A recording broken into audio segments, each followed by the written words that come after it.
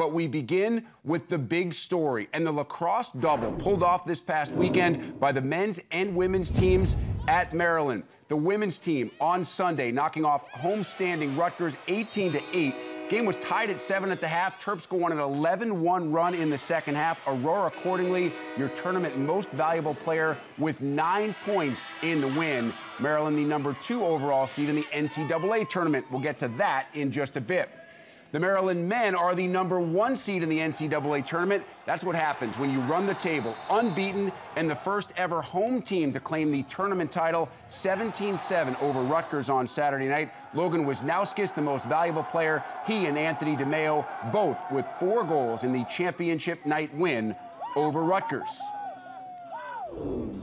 And so there you have it. In 24 hours, 2 chips. Congrats to both the Maryland women and men. Yes, this year you can truly say that College Park is the lax capital of the world. Anthony Demaio joins us from College Park. Anthony, let's start with a pretty simple question. What has this ride been like, the unbeaten season in your 5th and final go-round as a Terp? It's been awesome. All the guys have been great. You couldn't ask for a better start to the season. Obviously, the job's not finished. We got to keep plugging away here, but it's been great, and I'm obviously super happy with my decision to come back. Yeah, and your reason to come to Maryland in the very first place, in your own words, was to win a national championship. Now, you were a redshirt freshman on that 2017 team that won it all. How much do those memories kind of motivate you this year? I mean, there's just nothing better, just not a better feeling out there in the world than winning a national championship and hoisting that trophy. And part of the reason why in my decision to come back is to help those guys, help some of these guys that are on the team now have that same feeling. And that's something that I'll just never forget. So I just want to make sure and hope for the best that we can get that done this year.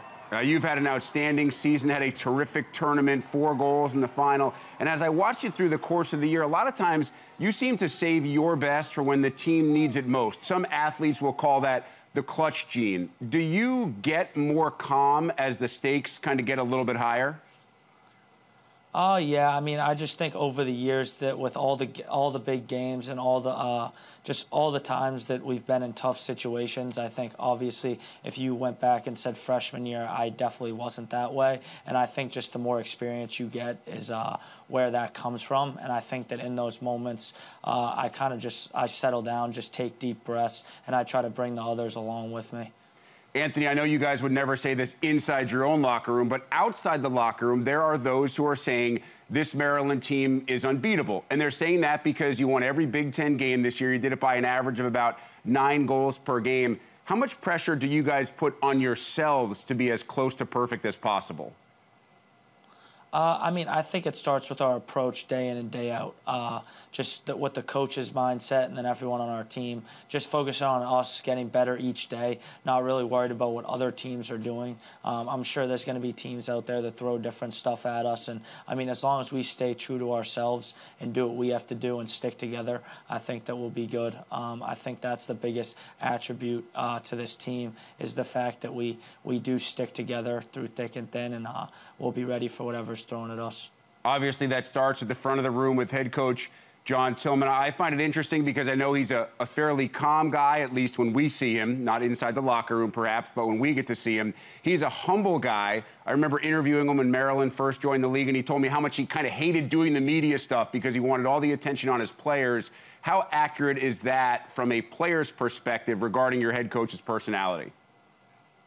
Yeah, I mean, that's the most accurate thing about Coach. All he does is care about the players, not even on the field, but off the field. He wants to set us up for what's next after lacrosse, whether that's getting a job or checking in on our families and all that stuff. It's so much more than just lacrosse to him, and that's what makes him such a good coach and why everyone on our team respects him so much is because he is a great coach and he knows a lot on the field, but it's the stuff that he teaches us off the field, and he definitely just has that mindset, and he instills all of that in us. And you see that with a lot of our 3rd, 4th, 5th year guys that have seen that and kind of had adopted that method. And if it wasn't for him, we wouldn't have that same mindset. Speaking of guys who try to avoid the media sometimes, I would say the same thing about Logan Wisnauskas, who appears to be a reluctant superstar. it sounds like he prefers, even when he's named the MVP of the tournament, he would prefer a different guy to be interviewed. What's he like as a teammate, and what's he like as a guy off the field? I mean, he's definitely obviously really focused on the goal after last year. I mean, that takes you back a little bit and wants to make you work that much harder, and I think that he shows that each and every day. I would say he's a very quiet leader. He does by example. You don't always see him. He's not the guy hooting and hollering before the games and all that, but you just know, we know what we're going to get from him. He's focused, and he's definitely very selfless in what he does and how he cares about his teammates. I think that just shows who this group is. We have all of our guys are like that, and I think that's kind of what makes us who we are. But Logan, definitely, it starts with him from the top. Well, let's talk about the other Logan, your goaltender, Logan McNaney. Maybe he doesn't get the attention of some of the other goalies in the nation, but he's 31-1 in his career. And there was a goal in the second half against Rutgers that capped off an 8-1 run. He stopped Ronan Jacoby, and quickly with that kind of transition offense, the outlet ended up in Logan Wisnauskas' basket. He found Eric Molliver, boom.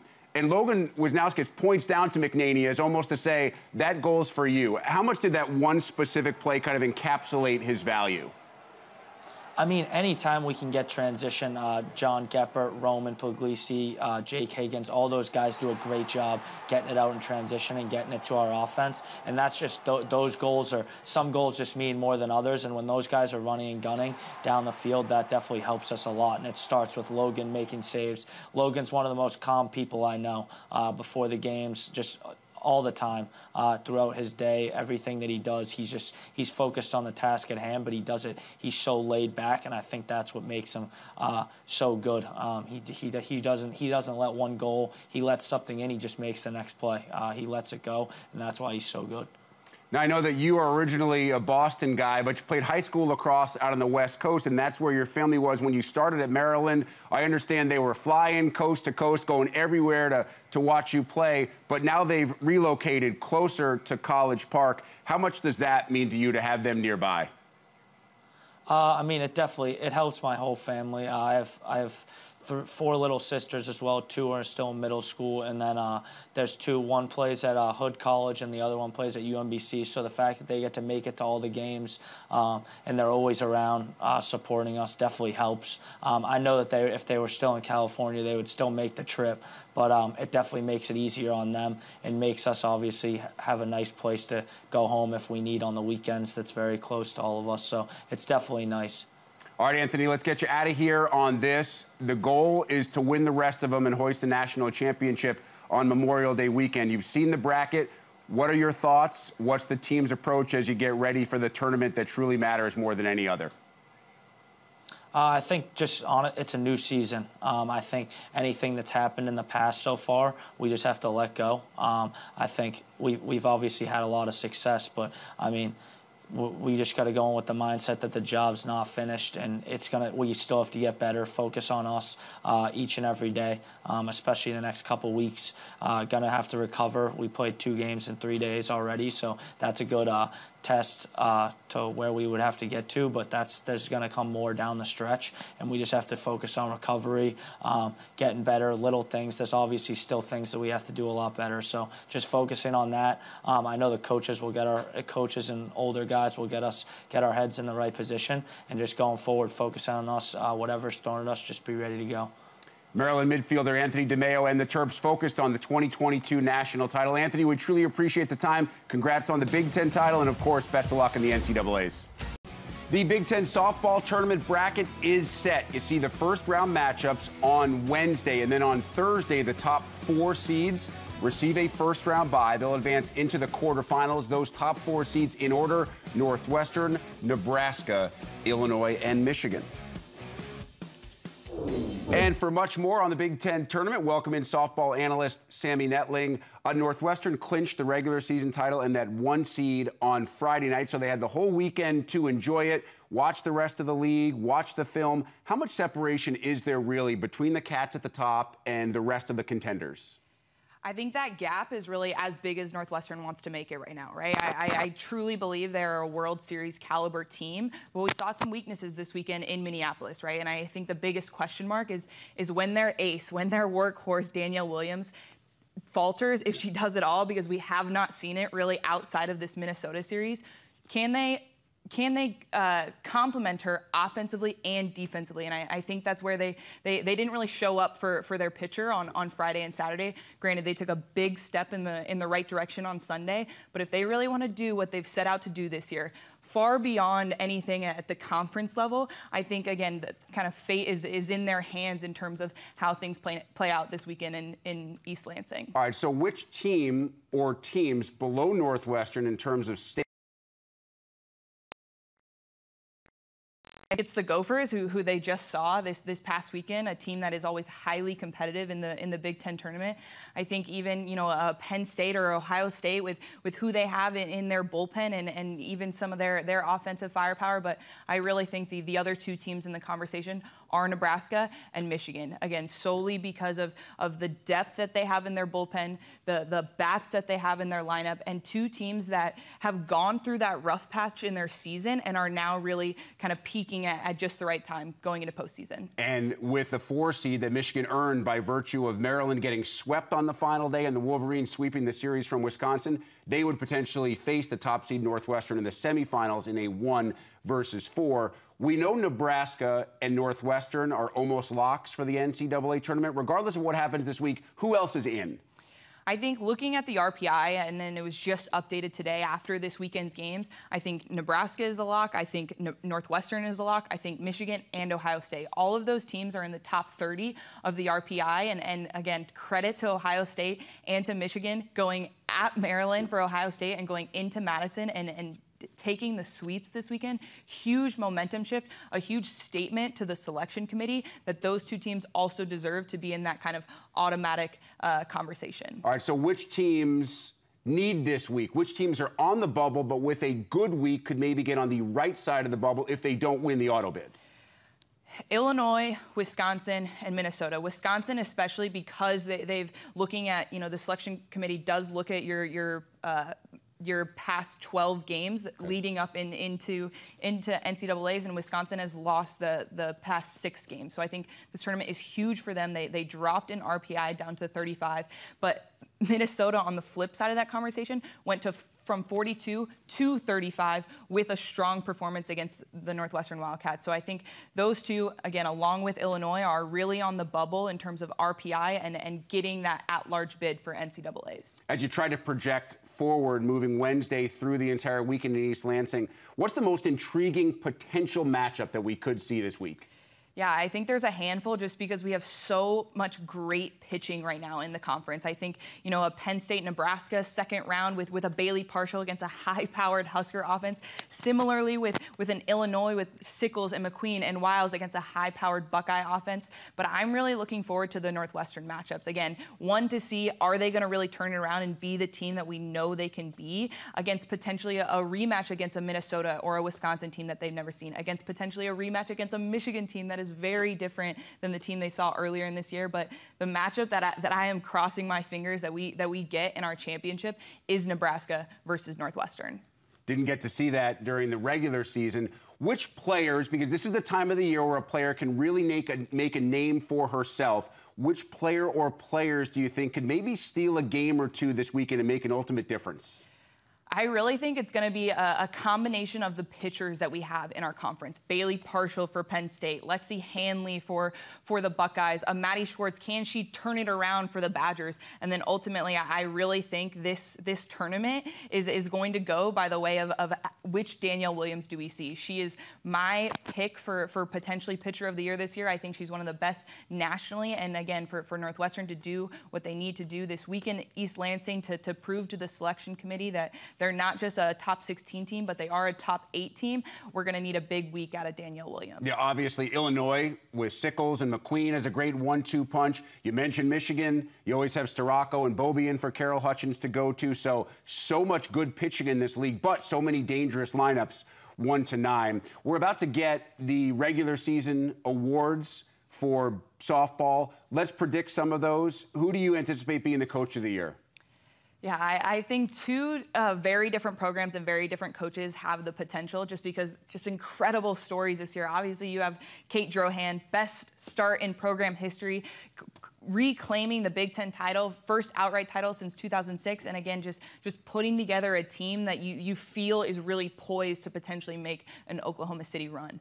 But then arguably, and just a more like heartfelt story for the underdog, Penn State and Coach Clarissa Crowell. I mean, what a turnaround they've had this year. 7 total wins in 2021, and they've turned it around, 30-plus wins now in 2022. They have the single greatest turnaround in terms of winning percentage this year in all of Division I softball. So just 2 incredible stories, incredible programs, really, really elevating just the organizations that they have. And obviously, Rhonda Revelle probably in that conversation as well. Huskers won 18 straight at one point this season.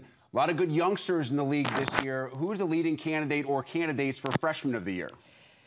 There was a lot, for sure. I think, a Brianna Copeland from Indiana doing it on both sides of the plate, offensively and in the circle. I think an Ava Breadwell, a freshman that stood out for the Huskers and made an immediate impact on their high-powered offense. But my pick is really Lauren Wiles from the Illini. Really just stepped in to be a true, 3 counterpart to Sickles and McQueen and helped elevate that pitching staff even more. And again, contributed to the single season program record for strikeouts this year. Just a testament to her and again, the rest of the freshmen in the conversation. All right, a lot of pitching conversation because there's a lot of great pitchers in this league. At the end of the day, how much separates Danielle Williams from the rest of the league? Is she a clear winner of Pitcher of the Year? I think the only thing that made this not a clear decision was the weekend that she had, but I think it's the body of work that she put together before this weekend in Minnesota, to me, still puts her levels above the rest of the crowd, and that's so impressive to say, again, with the aces that we have in the circle in our conference. You said it's Storako and Bobian and Hanley and Sickles and Bailey Partial, just so many big names. We had 6 pitchers with 20-plus wins this year, but you have Danielle Williams at the top, 4th nationally in wins, leading the country in saves, and just, in my opinion, the linchpin for this Wildcat team in terms of the trajectory that we've seen them head on this year. And finally, predicting Player of the Year. It's not easy, but there are a few players who have separated themselves. Obviously, Rachel Lewis set in the all-time Northwestern home run record. Billie Andrews had a phenomenal. Other candidates as well. Who's the likely Player of the Year? Yeah, I do think it's Rachel Lewis. I think just in terms of the well-roundedness that she has from the offensive side of the ball. You said it. Billie Andrews, just incredible this year. Christina Burkhart, Kaylee Conwent, again, another conference of just so many great offensive threats. Rachel Becker for Purdue hit over 500 in conference this year. But then you have a Rachel Lewis who, again, I think she's just the most well-rounded across those offensive categories. She's the only player in Big Ten history to have 60-plus home runs and 100 stolen bases in her career. Just really elevating herself into elite company in terms of the versatility that she has in her skill set. That's a great stat, by the way. Get some rest. Going to need you this week. Big Ten tournament starts on Wednesday in East Lansing. Good stuff, as always, getting you ready for that event from Sammy Netling. 3 teams, all with Terrapin logos, have won both the men's and women's lacrosse tournament titles in the same season. Maryland did it back-to-back in 16 and 17. And, of course, the Terps pulled it off again this past weekend with the men beating Rutgers on Saturday night, the women taking care of business against Rutgers on Sunday.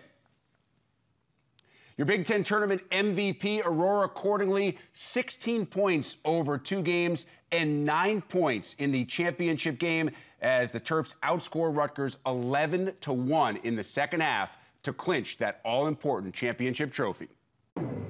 It is time now for today's big interview. Aurora Cordingley, Maryland attacker and the MVP of this weekend's Big Ten tournament, joining us from College Park. Aurora, I want to go back to that championship game against Rutgers because they lead for a large portion of the first half. You're tied at halftime, and then you guys just blow it open after the break. So what changed in the second half? Yeah, I think we came out just a little hesitant. I think maybe the nerves got to us. It was a really big game and a big game for a lot of us for the first time. So I think we just had to, calm our nerves, just play Maryland lacrosse, and ultimately that's what got us on top at the end of the day. And playing Maryland lacrosse, at least this year, means playing inside an offense that has been so prolific and so dangerous. What makes this offense tick? What is it at its best? Yeah, we just have so much depth, and I think there's just so much trust and love within the group. You know, when one person gets hot one game, you know, you're going to see someone else step up the next game, and I think that's what's so special and makes us so hard to defend. And it's not just about the offense, obviously, at every level. You had 3 unanimous first-team All-Big Ten selections, only team to do that. You had Abby Bosco on the backside, of course, the outstanding netminder, Emily Sterling. What's it like as an attack player to know that you have such outstanding teammates on the back end as well? Yeah, for sure. Like they say, you know, offense wins games, defense wins championships. Our defensive unit is amazing, incredible. I'm happy that I don't have to play against them anymore because, you know, they just talk so well with each other, communicate well. And, you know, they have each other's backs at the end of the day. And I think that, you know, they play as a full unit, very unselfish. And we're just really lucky, you know, to have them on our back end. So the 3 of you, yourself, Abby, and Emily, are the first-team unanimous selections. But obviously, to do what you guys have done this year, it takes an entire team. Which players on your team don't get the recognition that maybe they deserve based on what they've been doing? I think Eloise Clevenger is someone that has stepped up. You know, she's a sophomore. Didn't see too much time last year, but isn't playing like, you know, a sophomore out on the field. I think she's great field vision, and she's just very confident. And, you know, I love playing with her. You know, we combine a lot on the offensive end together. And I've honestly learned a lot from her. So I think we just are really lucky just to see someone that has so much confidence at such a young age. She's grown tremendously throughout this season, and, you know, she's going to keep growing and keep improving, you know, as she gets older, and especially through May, we're going to, you know, look to her for a lot at the back. I want to go back to something that you said about being happy you don't have to play against players like Abby and Emily, and that, of course, is because you did when you were at Johns Hopkins, where you played during your undergrad career. How was that transition for you? Was it weird at the start? How long did it take to kind of feel like it was normalcy to be playing with so many players that you had played against for 3 or 4 years? Yeah, it didn't feel weird at all, you know, coming in right away. I think the team is so welcoming, and I just felt like I had been here the past 4 years right when I got here. Kathy's built such an amazing culture, just so much genuine love and trust within this group. So obviously it was a little weird, though, playing against my old teammates, but, you know, it was really fun. Me and my old roommate, Jeannie Kakris, were marked up with each other. So, you know, got to chat a little bit and catch up on the field. But, you know, Maryland has just been, you know, incredible. I couldn't ask for a better place and a better team to spend, you know, my last year of lacrosse eligibility.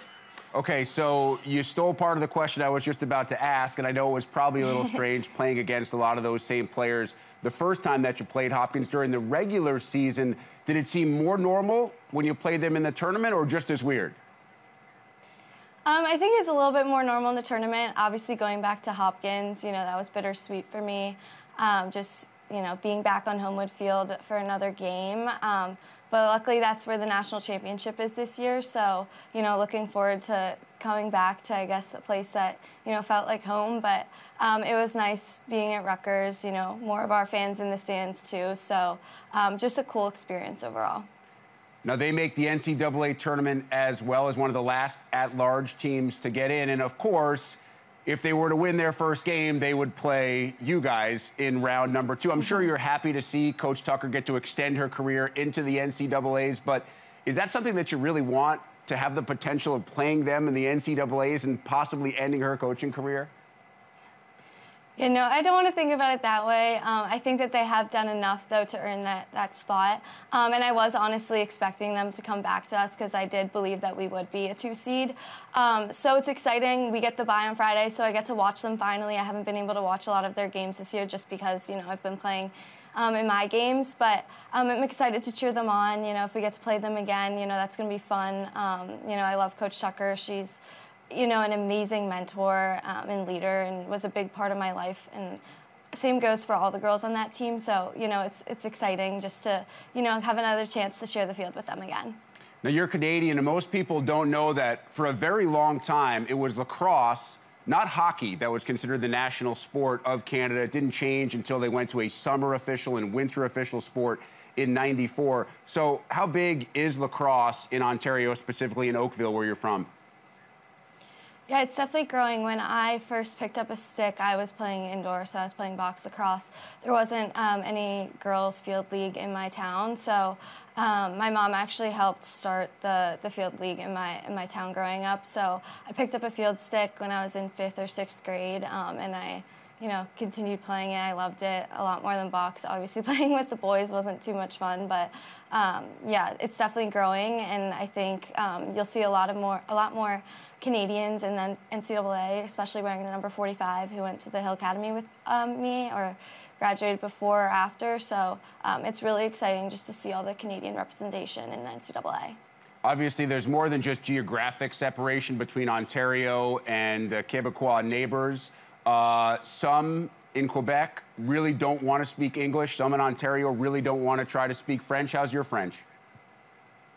I actually took French at Hopkins all the way up to fluency, but it was online, so I can't say that I'm fluent in it, but I can try to hold a conversation as best as I can. Well, you can try anything you want, because I don't know a single word, so you'd be totally fine with me.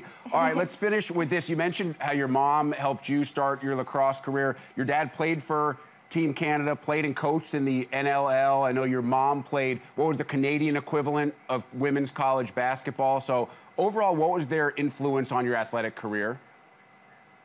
Yeah, no, for sure. I grew up in a very competitive household. I have 3 younger siblings, too, that all play lacrosse, and a brother that actually plays college lacrosse, too. He's a sophomore down at a D2 school in South Carolina. So a lot of, fighting and slam doors, laughs, tears, everything. Everything was a competition growing up, and they just kind of, I guess, fostered that competitive edge in me just from a young age.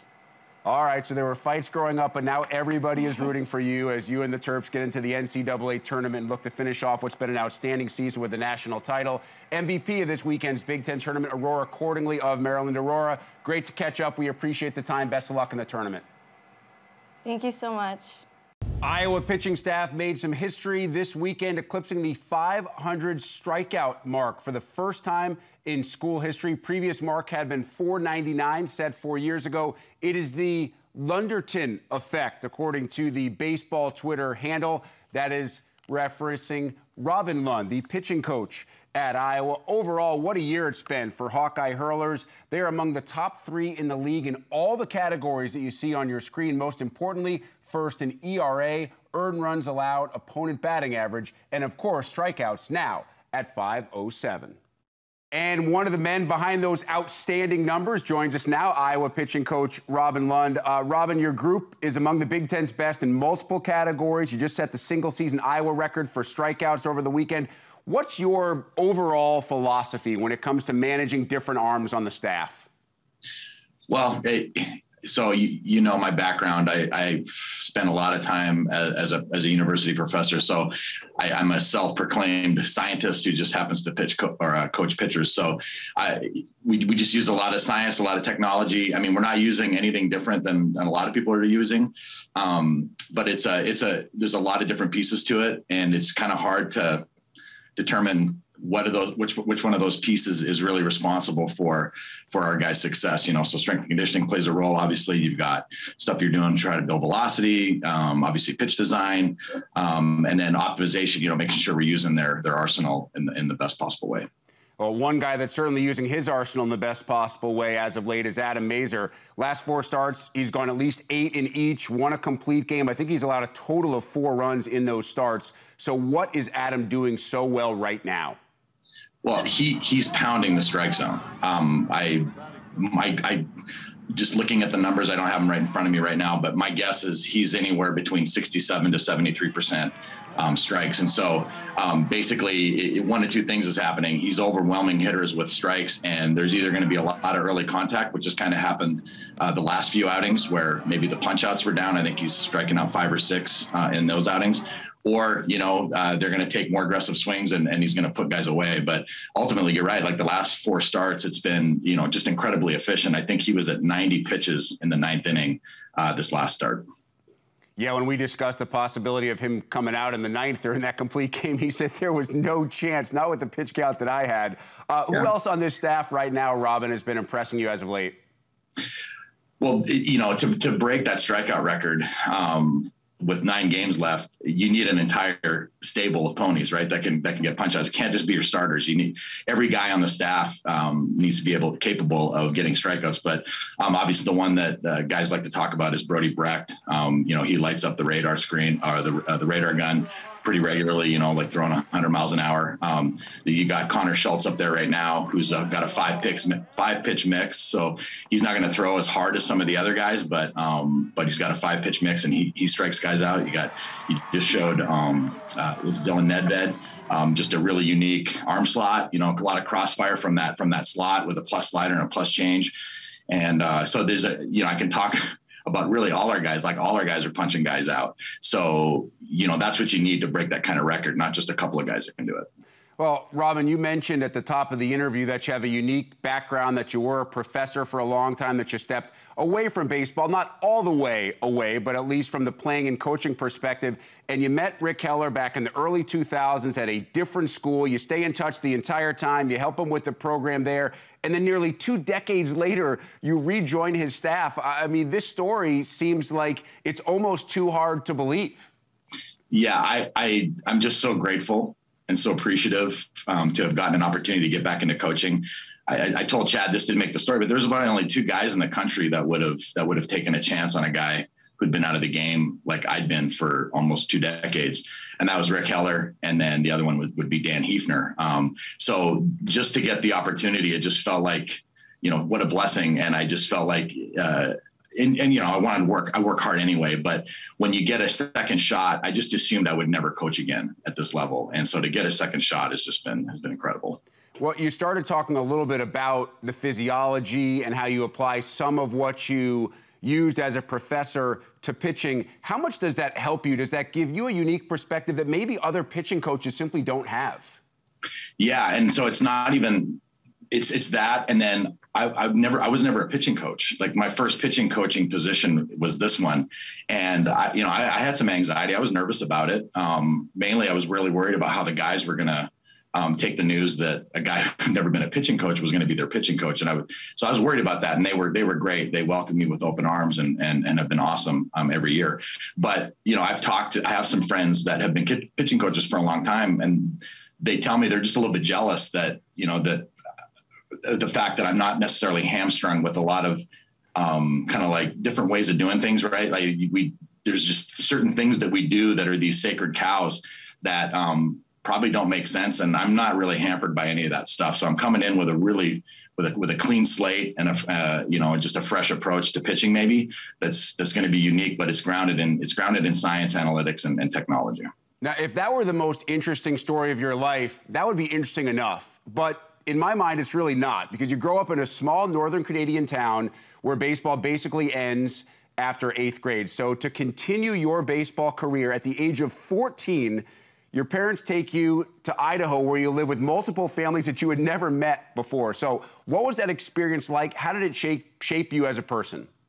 Well, I remember, you know, distinctly my parents dropping me off, and this is a 14-year-old. I was so excited. It was such an exciting thing to be, you know, obviously in a different country, but the town that I grew up in is about Peace River, Alberta, is about 6,000 people.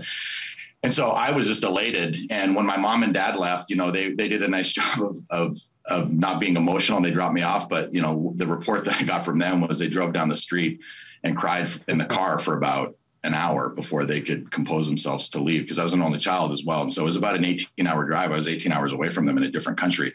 So obviously, I don't feel like it didn't feel like it was difficult or I was doing anything special. I just wanted to play baseball so badly that I was willing to do anything. So, but again, you talk about being appreciative of things. There's not a lot of parents that would have done that would have drove their only child as a 14-year-old all the way to another country. So, you know, I can never thank them enough. My parents, I can never thank them enough for that. So.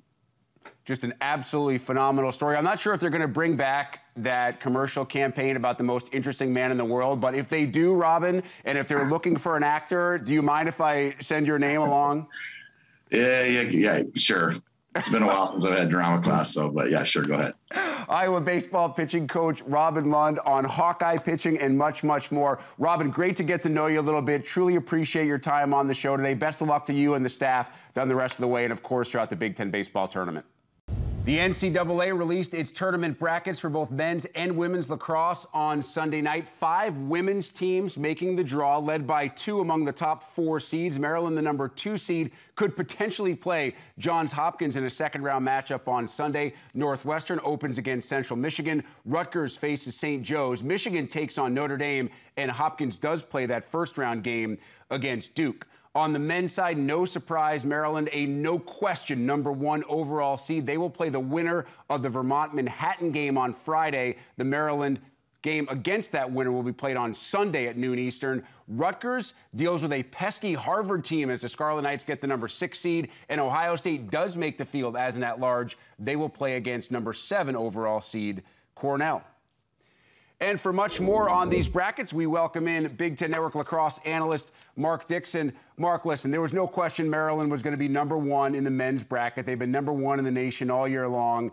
And you asked the question during a great call with Joe Beninati in Saturday's championship game, can anyone out there slow down this Maryland team? So I'll ask you the same question you asked.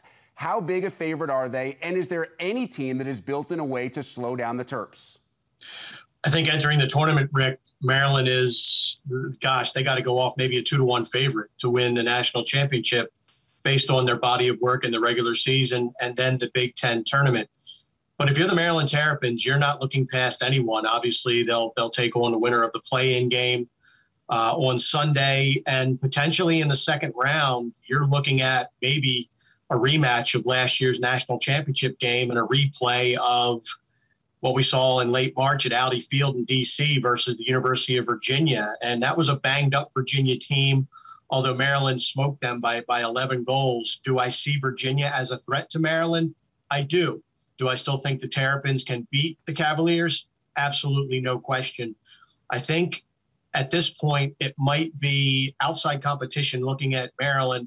Maybe the Georgetown Hoyas could present them a battle. You need a great face-off man, and Georgetown has that. You need an outstanding goalie. The Hoyas have that as well. But they're on opposite sides of the bracket, so these guys are not going to meet till potentially the national championship game. But I think the biggest most imminent danger to the Maryland Terrapins could be the Virginia Cavaliers. But again, if Maryland plays anywhere near like they played back on March 23rd or anywhere near like they played for the majority of the 2022 season, I think the Terps are a safe.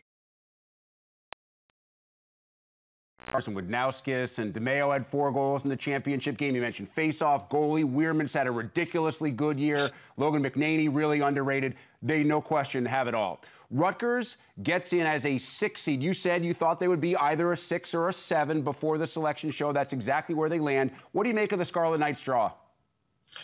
Wow, this is the one that has the lacrosse world on fire with the Harvard Crimson getting into the NCAA tournament with an 8-4 record, RPI of 15. They do have quality wins over Brown and Princeton. They also beat Boston University, who's in the field. But this is the team that everyone's really questioning into the field. That being said, Rutgers is going to have their hands full. This is a Harvard team that really doesn't know any better. They're incredibly young.